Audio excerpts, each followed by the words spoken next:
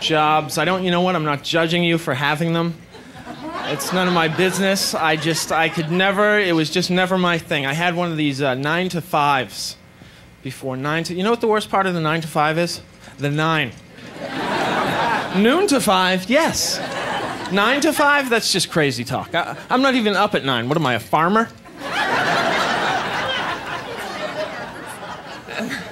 And the problem is that we all use our alarm clocks. And aren't you so much more bold at night when you set the alarm clock than the next morning when it goes off? At night, it's 2:30 in the morning, I'm ready to take on the world. All right, tomorrow morning, 2 hours from now, I am going to wake up at 4:30 a.m. I'm going to jog 12 miles. I'm getting the band back together.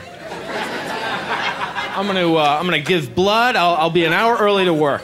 Yeah. That's at night. The next morning, after you've hit the snooze button 68 times, you're thinking, okay, how many sick days do I have left? Can I call in one more time? Can I get away with that? Thank you. The problem is the 9-minute snooze button that I have. Mine gives me 9 minutes. How did they decide on 9 minutes?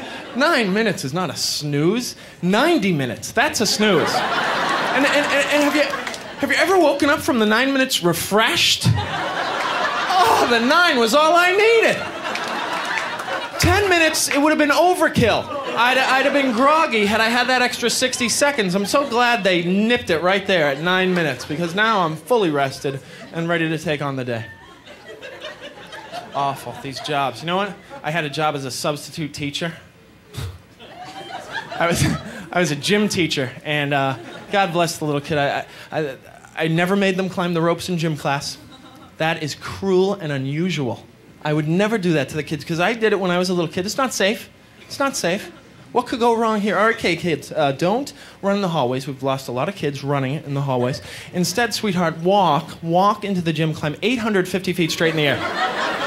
Yep, when you get to the top there, you're going to be exhausted, no doubt. But what I want you to do then, just slide down so fast you have fire shooting out of your hands, yeah. Hopefully some asbestos will sprinkle from the ceiling and keep you from completely igniting. And what's that, sweetie? Oh, you're afraid of falling. Oh, that's so cute. He's afraid of falling. Don't worry about falling. We've taken precautions. Yeah, we've laid down some thin blue mats.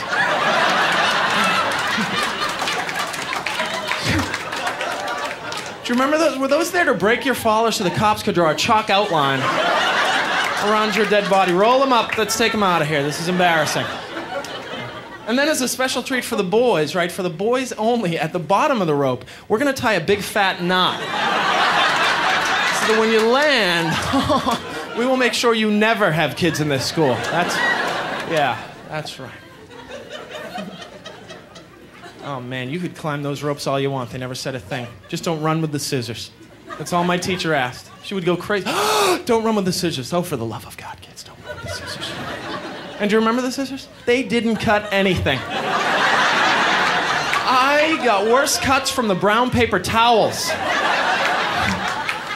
The brown paper towels, you start off with a runny nose, you wind up with a bloody nose. Yeah, those? There are actual pieces of bark in those things. I would rather wipe my nose on an oak tree. And those scissors, you could stand there all day. Teacher, I'm going to take my own life. Don't you come a step further. I can't make a cursive Z. You wouldn't even get a hickey from that. But my teacher, nonetheless, would hide the scissors in the desk drawer, lock the drawer to protect us. Which is brilliant, of course, because, you know, in the back of the room, she would leave that giant paper cutter. Yeah, you could behead a cow with that thing. Oh, that's right, lady. You hide the safety scissors, leave that portable guillotine out for everyone to play with. And who is running with scissors? Why would you, what, get an emergency snowflake to cut? Teacher, I need white construction paper. Stat! Stat is what I needed.